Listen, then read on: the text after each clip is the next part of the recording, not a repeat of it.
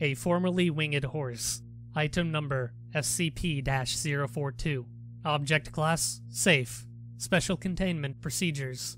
SCP-042 is currently housed within minimum security paddock 12 at Bioresearch Area 32.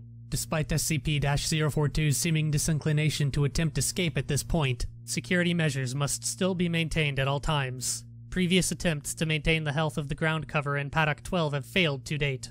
Despite regular watering, SCP-042's presence leaves the ground parched wherever it treads.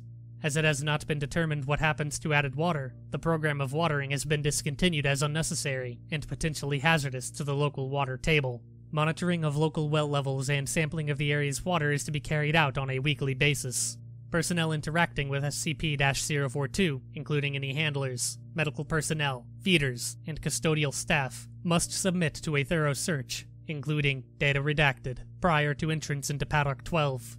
Any personnel attempting to smuggle a weapon, or an object which can be used as a weapon, is to be immediately data redacted. Personnel are to undergo psychological screening once per week after interacting in any way with SCP-042. Medical personnel examining the wounds on SCP-042's back are to be closely monitored at all times, lest they attempt to euthanize SCP-042.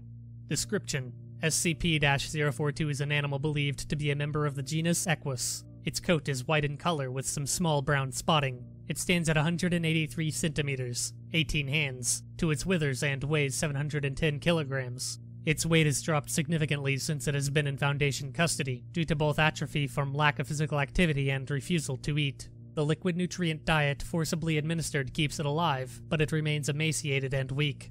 SCP-042 exhibits 2 large bone protrusions from its back, linked to powerful musculature, now atrophied, throughout its back.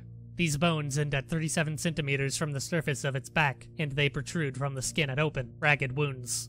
To date, no healing has been observed of these wounds, though some clotting must be taking place for SCP-042 to have not bled out. SCP-042 exhibits a listless demeanor, and has been unresponsive to any attempt by skilled handlers to incite activity. If allowed to do so, SCP-042 will lay down on the ground immobile, not moving to eat, drink, or relieve itself. Pain response conditioning has proved somewhat effective in getting SCP-042 to rise so that it can be cleaned, but eventually it will attempt to lay down again no matter the strength of the shock administered, even to the point of losing consciousness. Researchers are divided as to SCP-042's level of intelligence. While some believe that it is simply an animal and no smarter than others of its genus, others have come to believe that it may in fact be sapient. It has been shown to make eye contact with persons entering Paddock 12, most of whom describe its looks as pleading. SCP-042 has been involved in accidents on multiple occasions, where it has been injured on pieces of equipment or its enclosure, which those arguing for intelligence believe to have been intentionally caused by SCP-042. Addendum: a request was submitted by Dr. P to transfer SCP-042 to Bioresearch Area 4 on blank 19 blank, which was approved by O5-5. Dr. P altered transportation documents to indicate that SCP-042 was to be airlifted, rather than transported by armed convoy. During transit, Dr. P overpowered the pilot of the transport aircraft and took the controls, plunging the craft into a steep dive. Passengers and cargo experienced nearly a minute of weightlessness before security personnel regained control of the aircraft and leveled off. As Dr. P was being bound and the plane landed, SCP-042 broke free of containment and kicked 2 security personnel to death in the cargo area.